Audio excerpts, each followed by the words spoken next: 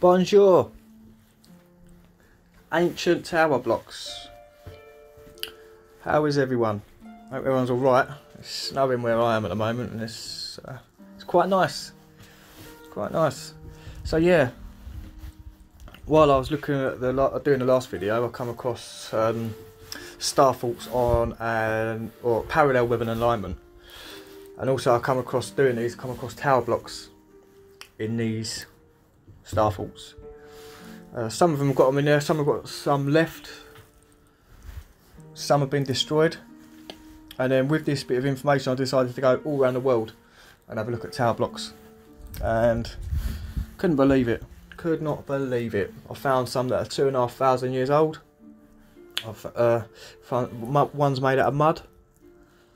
So we're going to have a little looky wookie. So this is Bologna at the moment. Now if you type in tower blocks, this is probably what will come up. And if you watch other videos on alternative history and things like that, this is probably what people are going to show you. Bologna, maybe Florence, Faenza. There's a few. To be honest with you, I couldn't believe how many tower blocks were around. To be honest with you, I couldn't believe it. So, what are tower houses? Let's have a look. A tower house is a particular type of stone structure built for defensive purpose as well as habitation. Tower houses began to appear in the Middle Ages, especially in mountainous or limited access areas, in order to command and defend strategic points with reduced forces. At this time, they were also used as an aristocrat residence, around which a castle town was often constructed. We call them star forts these days. After their initial appearance in Ireland, Scotland and England, during the High Middle Ages, tower houses were also built in other parts of Western Europe, especially in parts of France and Italy. Most northern Italian cities had a number of these by the end of the Middle Ages, but few now remain, notably two towers in Bologna, a 14th circular tower in the small city of San Gimignano in Tuscany. Now these are the best groups to survive. Tower houses are very commonly found in northern Spain, especially in the southern Basque country. Some of them dating back to the 8th century. They were mainly used as notable residents and were able to provide shelter against several enemies, starting with the Arabs and the later Castile and Aragon. From 1379 to 1456, the upper floors of most of them were demolished. Few have survived unscathed to this present day. Since then, they have been used only as residents by their traditional noble owners. To the west of the Basque country, in Cantabria and Asturias, similar tower houses are found. Furthest west in the Iberian Peninsula and the Gallica, medieval tower houses are in the origin of many modern age pazzos, notable residents as well as strongholds. A feature particular to Germany are the few preserved tower houses of Ratisbon, reminiscent of those of San Gimignano. You can also find these tower houses in the Balkans. You can find them in Estonia. Also there's tower houses in Russia, Yemen, Saudi Arabia, America, South America. They're all over. The Yemen city of Shibam has hundreds of tower houses, some of which are among the tallest mud buildings in the world. And personally, these were my favourite ones. So we're going to look at all these and have a look and see what's going on. But these pictures here are just because I wanted to get an insight of what it looked like back in the day, to get a feel of what it looked like. But like I said, a lot of these places got destroyed in wars. There's plagues everywhere. Italy got hit by plagues dramatically. But you can see why these places got bombed and blown up. This is actually Bologna, by the way. So you can see why they blew this up, smashed it up. It's just a common tactic. It's either a war or a plague or some sort of disease. That's just to depopulate, get rid of stuff, so they can rebuild, rewrite history. It's just the same old script.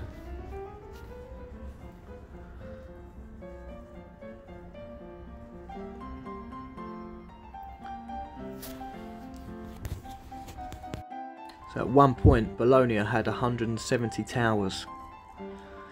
Now, these towers, they've got all these holes around them. And when I was doing some research on them, it said that it's for scaffolding, but I believe they had wooden structures outside, and maybe the actual brick itself was just like a staircase, you know, and you go up through the brick tower and then you can exit, because you've got loads of windows and doors on there. So I'm guessing you stepped out onto wooden platforms up there. But anyway, look, the plague. Let's have a look. The Italian plague of 1629 to 1631 was a series of outbreaks of bubonic plague that ravaged northern and central Italy. This epidemic, often referred to as the Great Plague of Milan, claimed possibly 1 million lives, or about 25% of the population. So that was a successful operation by the controllers. Just wiped out 25% of the population. So, as usual, they put a blame on someone, so they blamed the German and the French troops for carrying the plague into the city and infected with the disease. So in 1 year, Venice lost 46,000 people out of a population of 140,000 people. Bologna lost 15,000 people. The neighbouring smaller cities of Modena and Parma were also heavily affected. This outbreak of the plague also spread to north into Tyrol and the Alpine region of Western Austria and northern Italy. And this is where all this medieval stuff is, and obviously there's a lot of wars and these places have been blown up, so it's just literally get rid of these people, have a few wars, and then we'll repopulate it, rewrite the history books, and no one will ever know. So the later outbreaks of a bubonic plague in Florence, Naples, Rome and Genoa a few years later. So this is the deaths estimated,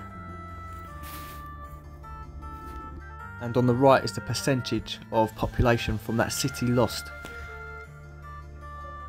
So let's have a look at the epidemics. So let's have a look. Caused by infectious disease, widespread non-communicable disease. So the Black Death, 75 to 200 million. It's a bit of a big gap there. Spanish flu, plague of Justinian, HIV, the third plague. All this stuff just man-made, all of it. Clearly, it's just been going on forever since we know about it. Asian flu, Hong Kong flu, COVID's even in there now. Look at that. 50% of the Mexican population wiped out. Jeez. Actually, that's quite interesting. 1576. I think that's when the Incas were finished. Anyway, let's have a look.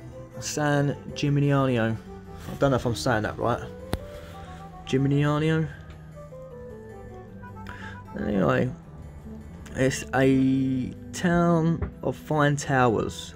It's famous for its medieval architecture, unique preservation, and at its peak it had 72 tower houses, 50 metres high some of them, and it was in this star fault, and I thought the shape of this star fault was quite comical. It looked like a cartoon star to me. It looked like something like this, but it's quite old, this star fault, because couldn't really find no maps on it at all. Let's have a look at the tower blocks in here. It's like a Manhattan. Looks like the Twin Towers on the right actually. But you can see doors. They look like doors on them. So I believe there's wooden platforms so you can come outside. Maybe there are balconies, or maybe it's something, I don't know, a dwelling space. But you only build up when you can't build out. So maybe it's to for a population problem. Or maybe they weren't even used as residential towers. Maybe they're used for something else. But this is a map showing you where all the towers are left.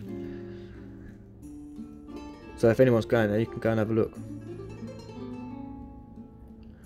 And another thing I noticed, all these starforts have a little mini starfort next to it. And I believe that's like a little substation to power the actual fortification. And you can see here how old these blocks are at the bottom. And then it goes up to brick at just above the arch. So to me that means it's been taken over and rebuilt. The city flourished until 1348, when it was struck by the Black Death that affected all of Europe, and about half of the townfolk dead. The town submitted to the rule of Florence. Initially, some Gothic palazzi were built in the Florence style, and many of the towers were reduced to the height of the houses. Interesting. So a lot of the houses there were towers, and they've just been cut down to size. So this is what's left of that cartoon starfort.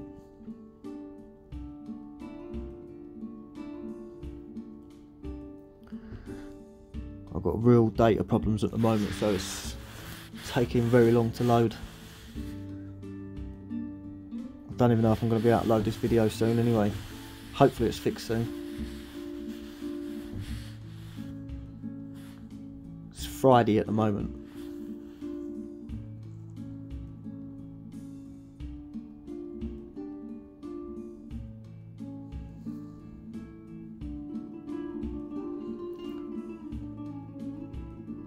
So let's have a look what's going on in here then. This one was built on top of a hillside, and believe me, there's definitely stuff underneath all this.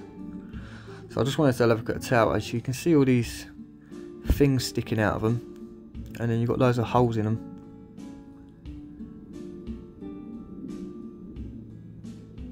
Yeah, look, the data's very slow. Look, have a look at the pipe work. Not bad. Very old world. Let's have a look. And these are just the remaining ones. A bell tower.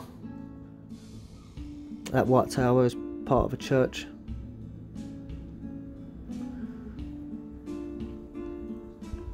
These bell towers always have a nook like a wind compass thing on top. I wonder if that is to indicate people which way their energy was flowing back then. Just guessing. Anyway, Luca, proper starfort. Beautiful. It's ginormous, giganta. I'll show you how big it is. That circle top left, that bastion, is this part here. So you can see how big that is. That's a fisheye lens. And you can see the geoengineering of the right hand side of the screen. And the tower. So there was 72 there. So this reminds me of Malta, this does. These bastions, the 100% you could go inside them. I bet they're all blocked up around there though. Here was a very interesting photo. This one had trees growing on the top, and I couldn't zoom in enough. I wanted to know where the roots were going. Look, but very old red brick, extremely old.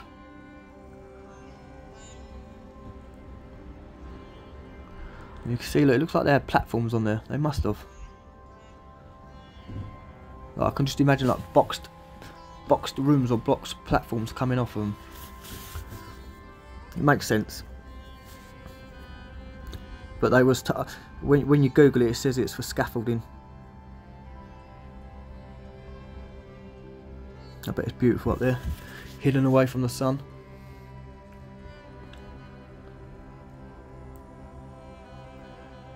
So that's one attached to like a church. I need to go to Italy. I've been there. I actually drove through Italy when I drove to Malta. I drove from door to door, from Southend to Valletta. Obviously, I had to get a boat from Italy straight past Sicily into Valletta. Took me 4 days. 4 days and a lot of waiting around and a lot of stress. But it was good. I stopped off in Dijon for the night, Pisa for the night, and Salerno, and then I was in Malta.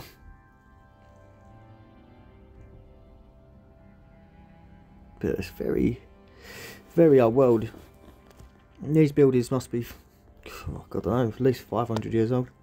And if you look carefully, you can see like there's windows now, all on different levels. Some are symmetrical to the buildings, but look, can you see this? What's this? What's all this about?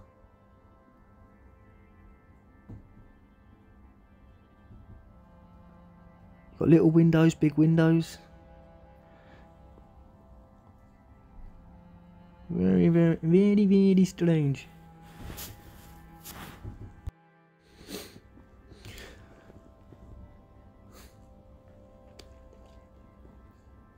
Alright, let's have a look at this building. This was very old. You can actually see the arches have been filled in now. They had decorative windows, and then windows have gone. Now you've got square windows put in. You can faintly see the arches, and you can see where it's been rebuilt, some of that, because different colour red brick. But that's 4 stories high. 1, 2, 3, 4, 5 stories high. And these are very old world buildings. Again, look at that.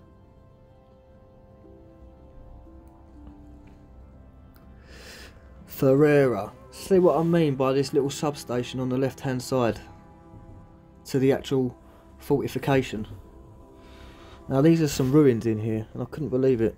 How old is this? And mud flooded. And I like how you got a little river stream flowing. You could put a penton wheel on there and have free electricity with a dynamo attached. This looks like it's a petrified tower. Very square. Very square. And the base of it looks like it's a pyramid. It looks like it's a square on top of a pyramid. Or something like that on the right hand side. Not that, but along them lines.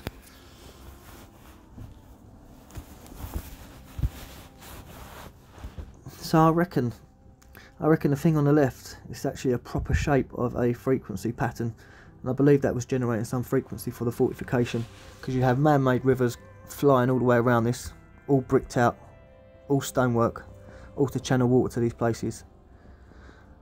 And it's, like I said, I'm teaching myself about electrics at the moment, and I'm learning 3-phase delta and Y, and I can't believe the mathematics and the geometry that are going into electrics, and it's so similar to star faults. It's incredible, like the degrees, everything. Look at these notes. So that's just, it looks like a star fault. So you've got 3 120 degrees there, 3 sources of power. This is, yeah, very complicated stuff. The 3-phase. But yeah, look at this. Now I can see 3 120 degree angles in this. And they're telling me there's no coincidence in this. Anyway, let's get to my favourite part. Shibam Hadramawt is a town in Yemen with 7,000 inhabitants. It's the seat of the district Shibam. Known for its mud brick made high-rise buildings, it's the Chicago of the desert, or the Manhattan of the desert. The first known inscriptions about the city dates from the 3rd century CE. It was the capital of the kingdom. In the 20th century, it was one of the 3 major cities of the Owalte Sultanate. Sorry about that. The others being Al-Mukalla and Ashir. The city was listed as a UNESCO World Heritage Site in 1982. In 2008, a tropical cyclone flooded Shibam. That's strange because it's still there. Do you know what I mean? Mud buildings. Once you see these buildings, these incredible. It suffered damage in the Civil War, and it suffered car bombings, and there was also collation bombing in 2015. The houses of Shibam are all made out of mud brick, and about 500 of them are block towers, which rise 5 to 11 stories high, with each floor having 1 or 2 rooms. This architecture style was used in order to protect residents from attacks. While Shibam has been in existence for an estimated 1700 years, most of its city houses originate from the 16th century. Many thought to have been rebuilt numerous times in the last few centuries. Okay, fair enough. But still, it's mad that they've still been doing that technique for 2,000 years. Shibam is often called the oldest skyscraper city in the world. It is one of the oldest and best examples of urban planning based on the principle of vertical construction. The city has some of the tallest mud buildings in the world, with some of them over 30 metres, 98 feet in height, thus being early high-rise apartment buildings. In order to protect the buildings from rain and erosion, the walls must be routinely maintained by applying fresh layers of mud. The city is surrounded by a fortified wall, giving its name, the walled city of Shibam. Now, I had a look and I couldn't find this wall, so I don't know what they're on about.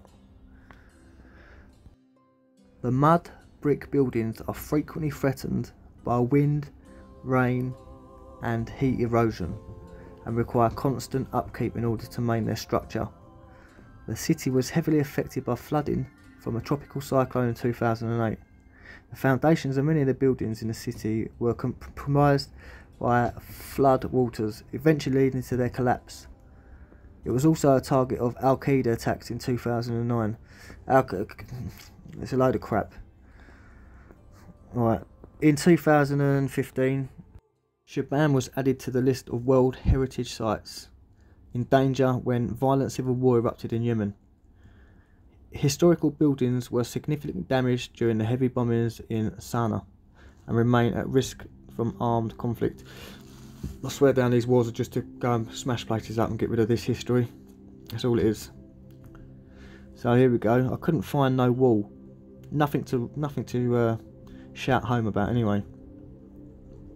Because when you mention a wall like that, you expect some ginormous fortified star city. That's what I was expecting. But there weren't nothing really. I'll show you. It's just in the desert. Look at this. This is all tower blocks made out of mud. There is a little tiny wall, but it's not. What is it?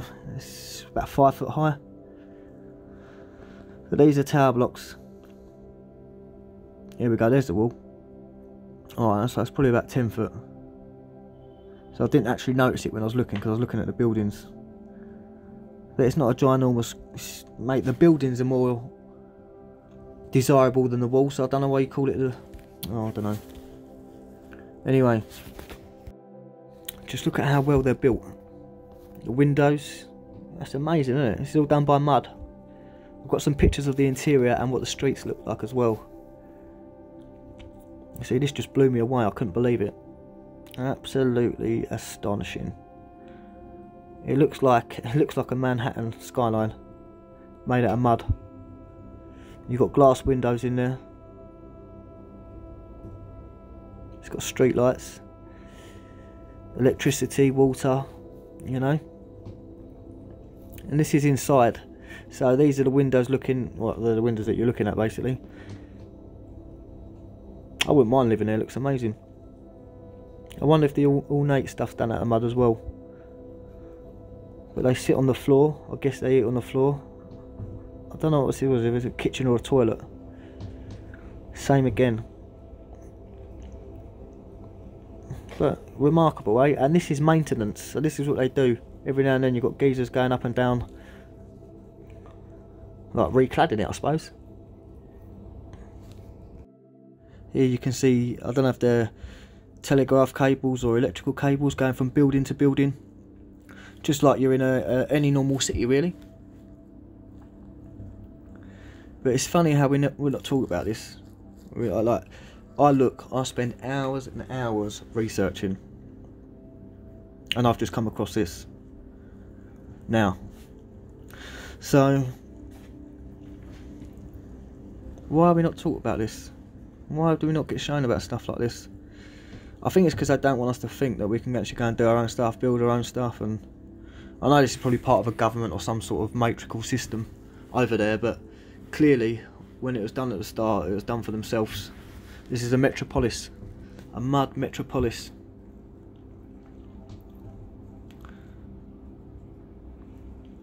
It's probably got some wealthy families that own it now. People pay rent, just like in England or in America, anywhere, any westernised country.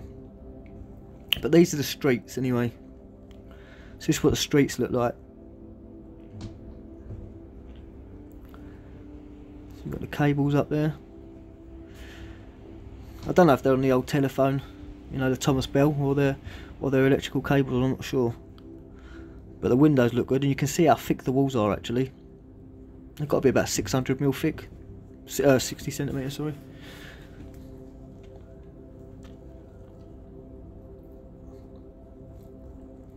It's almost unbelievable, isn't it? Not another road. It's crazy. 7,000 people. Look at this. This is an old photo though. Look at that.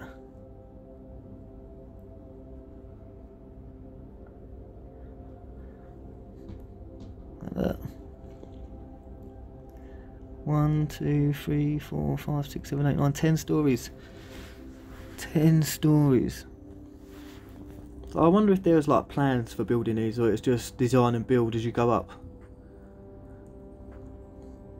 Or maybe they had to copy a certain plan, because a lot of them look very similar.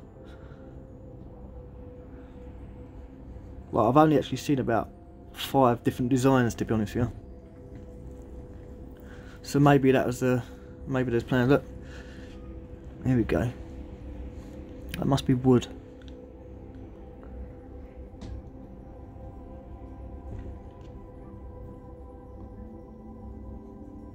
Here's that wall. Here it is. But it's nothing to run about, is it? And this is an aerial view from a distance, and also take note of the completely flat tops of the mountains in the background. And that building there, just to give you a bit of perspective, would be about this size. It'd be a little 2-storey, 1-floor building, just to give you a perspective of the other buildings in the background. That'd be something like that, you know. So they are quite big buildings. There's some on the other side of the road, or river. I don't know if there's a river. It might be a river. And this photo just caught me eye. I thought, what beauty this photo is, eh? I need to go here, but again, you're scared of these places because of the wars. You're told not to go to these places. They plant these little subconscious seeds, you know. I mean, I wanted to go to Egypt about 5 years ago, and they said there was a load of bombings and shootings and that. And guess what? You know what I mean? Like, no one wants to go there now, but they just scare you to go to places so you don't look at them and realise that what we're living like is not right. Right, imagine this could have been a community of people, free thinkers.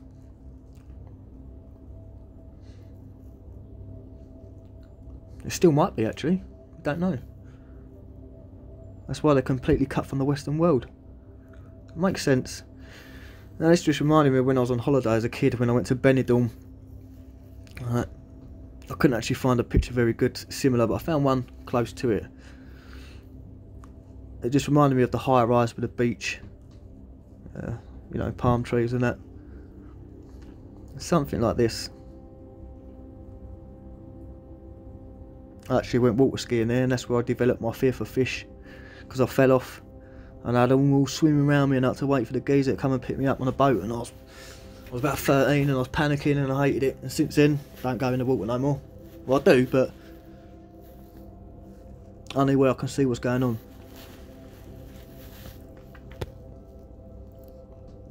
See, there was another place called Sana, which we'll get to in a minute, which was the capital.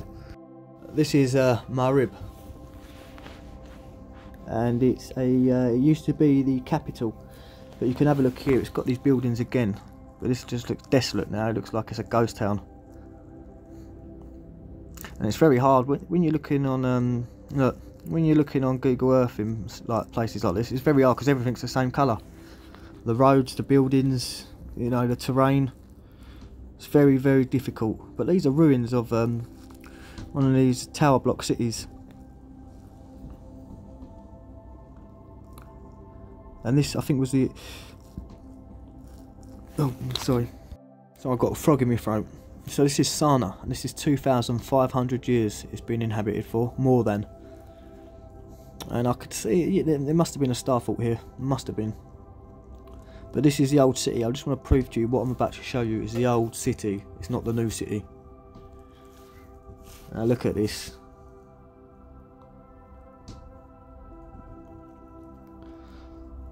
This is a view from one of the towers. And these are all ancient tower blocks.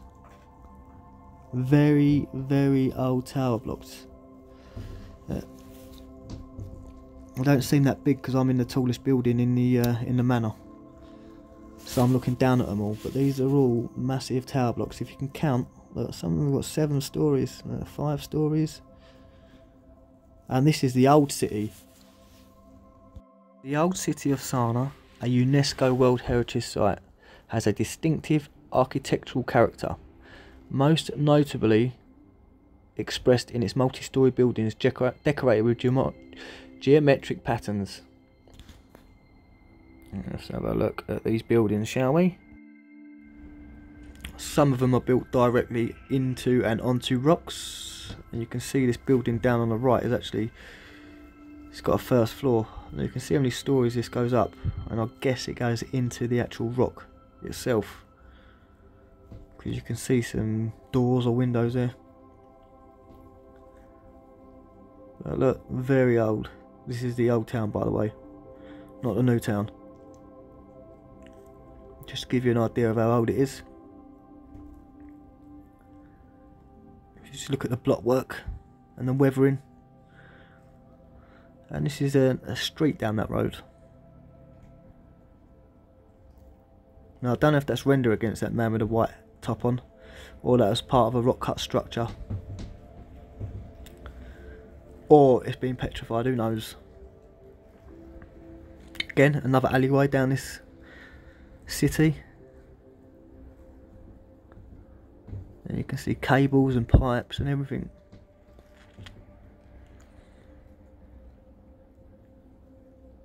It's incredible. I've never even heard of this till the last few days. This one had a fortified wall. Now this is a wall to talk about. Look at that. And it even matches the architecture inside as well. Incredible. Got 1, 2, 3, 4, 5, 6, 7, 8 stories, that building in the background.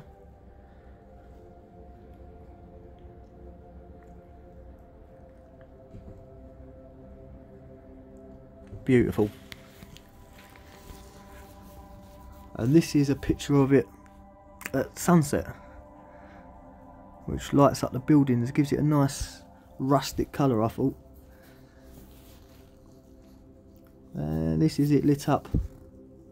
Twilight. Incredible, eh?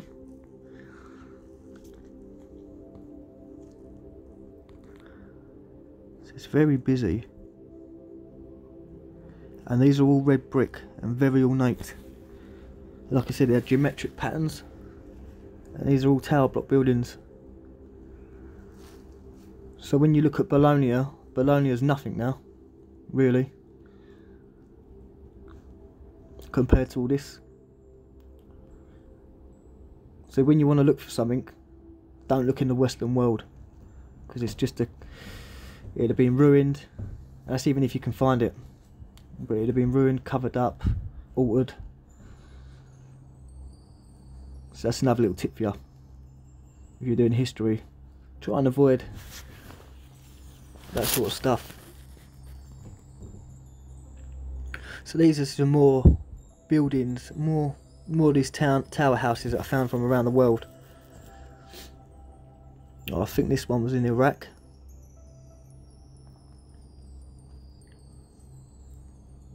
But I think that's desolate now. These were the Vanek towers in Russia. You can see how big they are with the perspective of the mountains in the background. And this is the Sventi towers, and this was 1,500 years ago. You can see how big they are compared to the houses. Himalayan towers, 1,600 years old.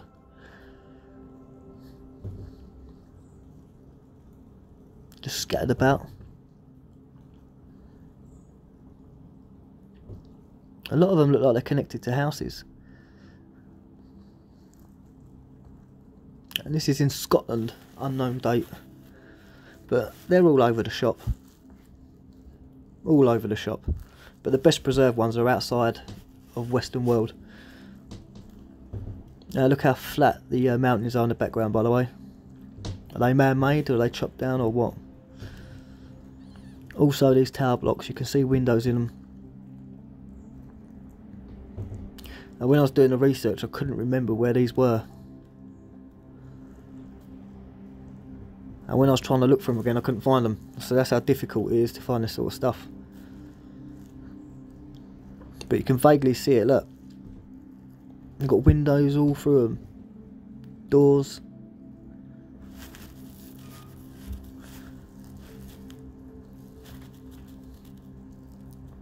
So there you go, I hope this was a little eye-opener for you. Because it certainly was for me. Like, I thought I was just going to be looking at tower blocks in old star forts like Bologna and things like that, but like whatever you do, you scratch the surface and you open up a tin of worms. It's just whether you're ready to see that tin of worms, you know. Look, more all over the shop.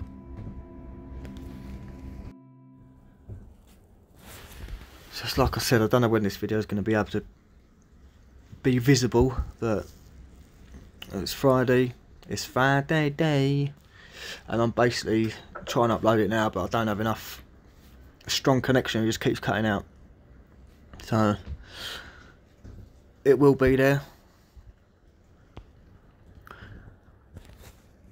Thanks for watching, but just before I go, I want to show you Rainbow Island in Iran. This is another thing I come across, and it knocked my socks off again. Couldn't believe it. I don't know what's making these colours go like this. I'll show you. You've got caves underground. You've got mountains that are different colours. The river is different colour. So you've got like a Red Sea, which was quite interesting. And you've also got these colourful mountains. Now obviously I know it's probably subject to enhancement of colour, but you can see they are different colours. So I'd like to know what causes this. This is very strange to me. Red rivers. Maybe it's the iron in the I don't know. I really don't know. And look, very strange. I think this one has no filter in it because this looks like it could be genuine. And this is underground. Quite crazy, eh?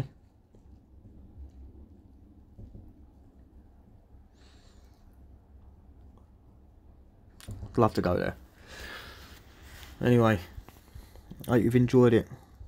Like I said, I hope it's been an eye-opener. I hope you've seen something today that you haven't seen before, because that's the idea. That's my goal, is to show things that people haven't seen before. Obviously I know it's a numbers game and some people have, but you can only try your best. So thanks for watching, stay positive, ignore the parasites, one love.